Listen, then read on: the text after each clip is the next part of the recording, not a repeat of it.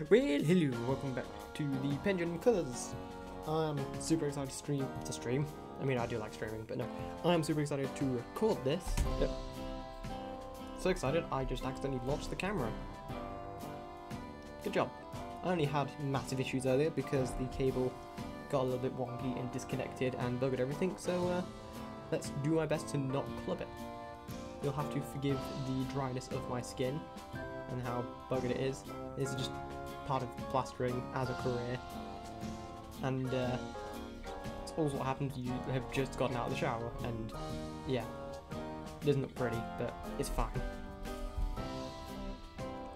So, getting into it immediately, I think this is where I should share some of the sad news.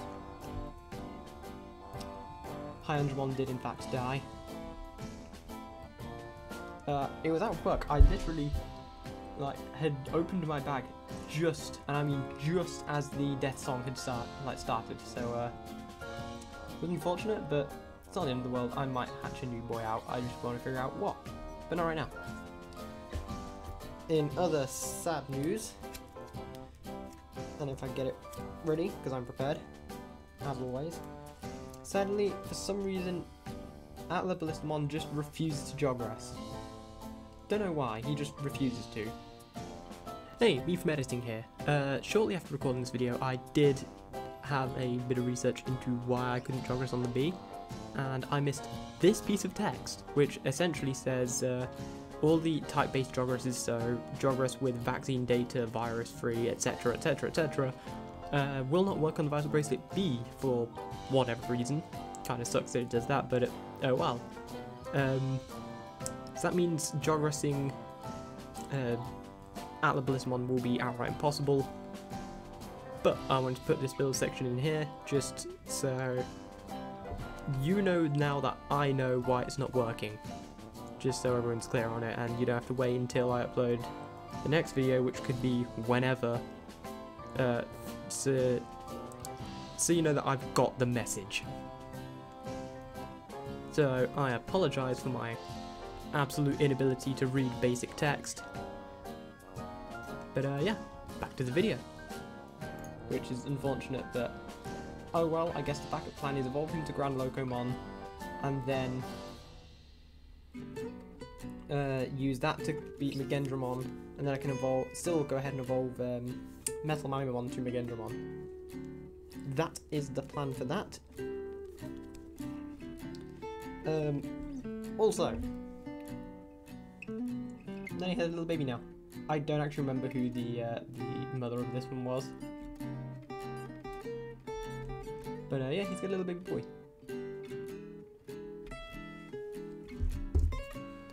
And on a side note, the battery in this thing's lasted forever. Like, from the last time you saw me put battery in this in the Quest for 100% series, same battery. Not changed it. Just like, this is the first set of LR44s I've put in this, and it's lasted nearly, I want to say, over a couple of months. Easily. Like, I think it's been over half a year. That's maybe because it's just been on this screen for a while, and I've not actually been raising it constantly. It's lasted a good while. Okay, that's not something that needs clearing away. That is also not something that needs clearing away. And there is a cat approaching me. Let's hope she doesn't destroy anything. So, on my nature spirits, if we scroll past this, open the fridge, with the fabulous dancing swimmermen dudes, we have Tortamon. Look at it! Oh my god.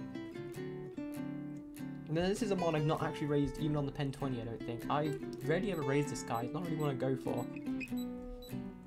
So let's give him some food. Oh, look at him eat. I sure do wish my camera would stop nullifying all of the colours.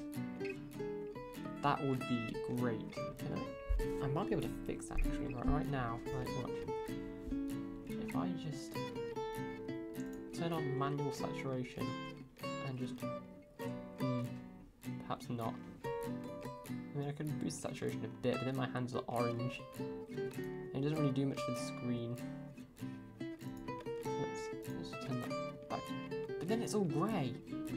Like, when I move it, it's fine. Look, oh yeah, that's fine. You see, yeah, as soon as I stop moving, grey. some changes when I'm moving. Can I zoom in a bit? See, when it's this close, it seems alright. He's like, whoa, look at me, I'm in colour. But back here, it's just like, nope. So to nullify that slightly, I will turn saturation up. My hands are going to be a bit orange, but I'd rather you have some, like, too much colour in some places and enough colour to see the colour of these guys, and then it should be grey. Again, it's kind of like, when he moves, bright colour. Otherwise, none. Oh my god, it's a vaccine. You know what this means? Shake, shake, shake, shake, shake, shake. He shoots little spikes. That's kind of cool. I need to rotate my microphone slightly so you guys can hear me a bit clearer. Look at him go!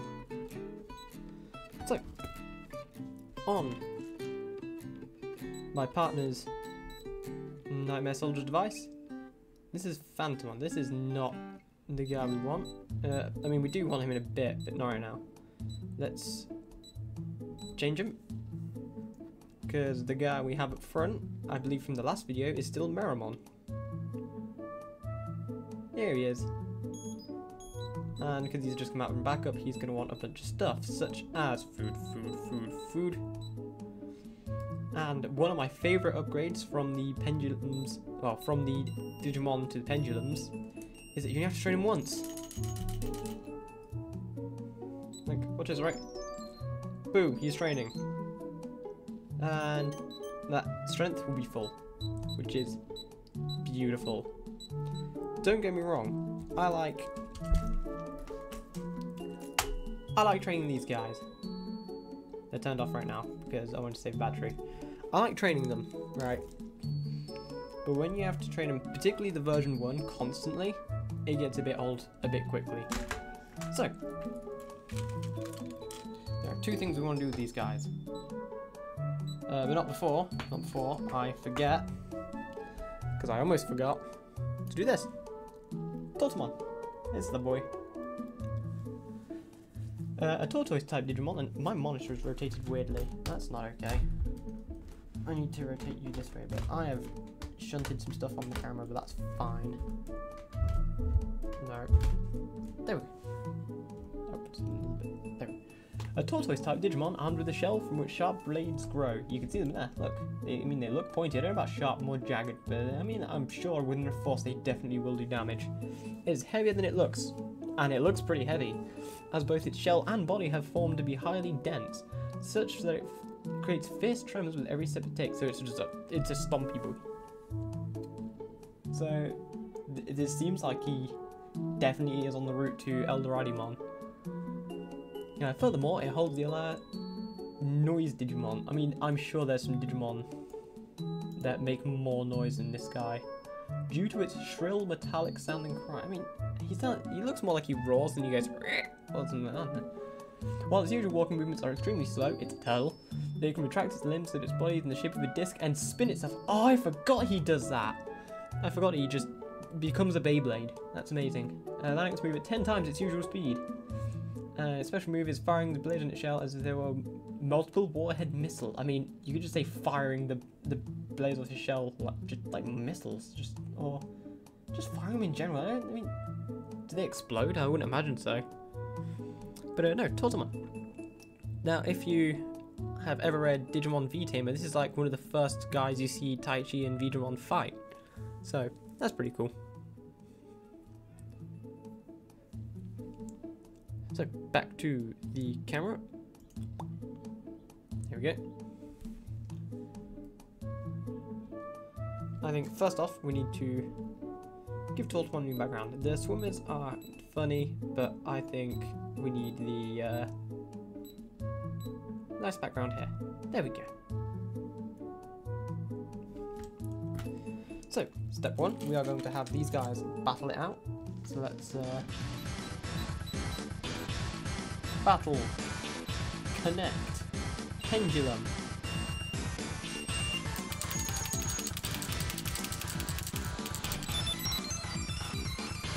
I have shook both these guys to the right amount. They should both get their mega hits. Give them a poke, give them a connect. Meramon versus Tortomon. Meramon has the advantage, as he is a data type and Tortamon is a vaccine. Tortamon lands the first hit. And the second hit. His defense proves too much for Meramon. It was a good fight, Meramon. But somehow Tortamon won despite the disadvantage. But that doesn't matter, because now we are progressing. Now we're progressing as soon as I can... No, don't error on me. No! There we go. Here it comes.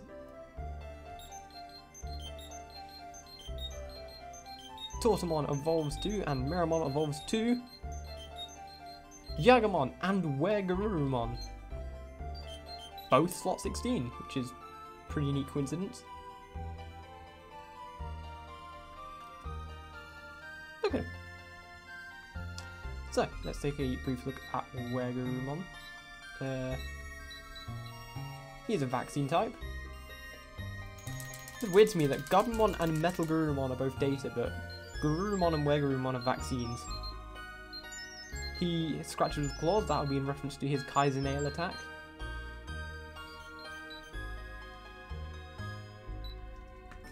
And Jyagamonnn, the Potatoemon himself,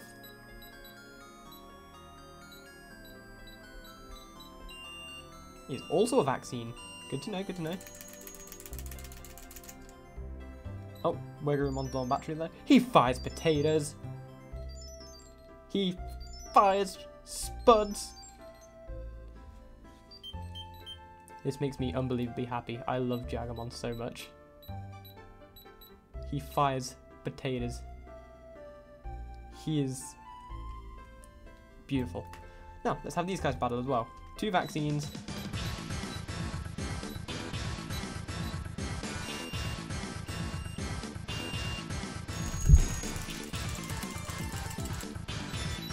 Both shook to the vaccine standard.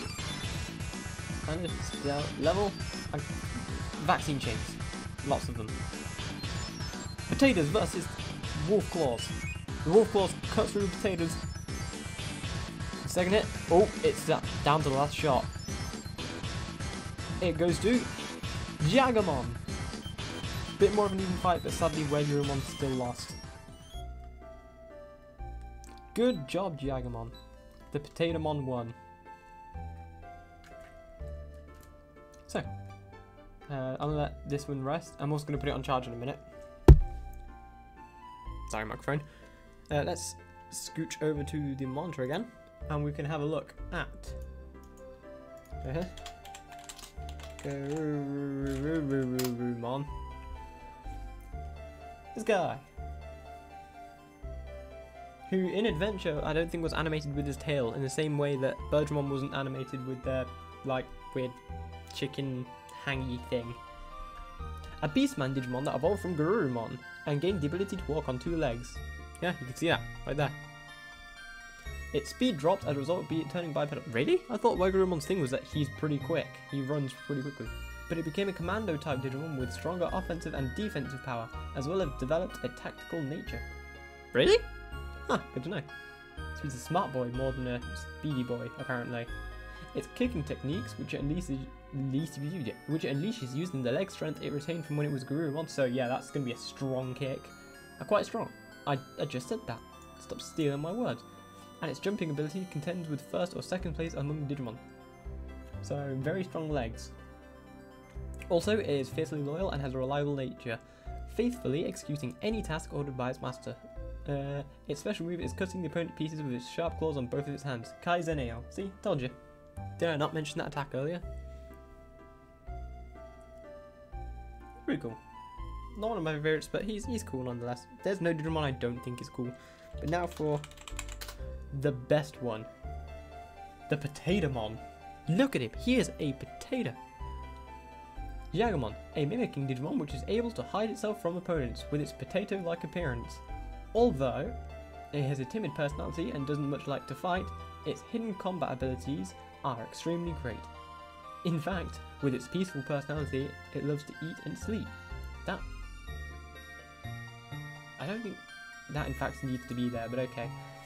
Since its rind is several orders harder than it looks, it can curl up its limbs and head to allow it to endure their opponent's attacks. The visible part of its sprout serves as radar, which can perceive the motion of enemies above and behind it. So even if its head is hidden, it can take in the conditions of its surroundings and understand them. So basically, yeah. Similar to Tortamon and Eldralmon, he is just really, really durable.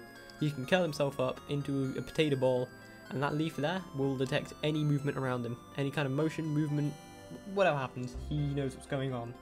Because he is the best potato boy. Its special move is firing off the pieces of its rind, smash potato. Smash potato. So yeah, like Tortamon, he can fire off chunks of potato and just clobber people with it. He's a really cool Digimon. Right. Go back to these guys for a minute, just so I can not break OBS. That'd be great. If I go to the Pendulum color evolution chart page thingamajig. The plan, TM, is we have Jyagamonnn. We want to evolve him to, hopefully, Saberleomon, which requires a virus type. Coincidentally, my partner has a Phantomon, who is a virus type, and a perfect. That'll be very beneficial for us, and they will end up with that Digimon there. Yeah, this guy right here, who I know is absolutely one of their favourites.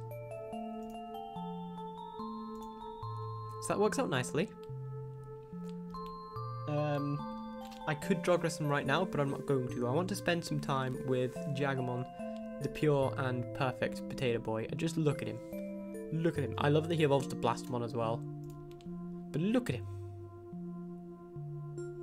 What a perfect mon. In fact, I am going to have to get another one to raise Blastmon, or I could get...